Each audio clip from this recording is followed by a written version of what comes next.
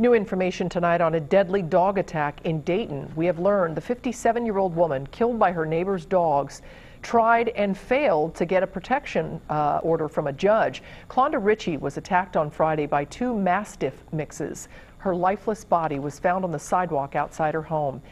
Besides calling police for years and building a fence, she also tried to get a protection order from one of the owners in 2012. A judge denied it, saying there was no evidence he was a threat. Both owners have been released from custody, and at this point, they face no charges.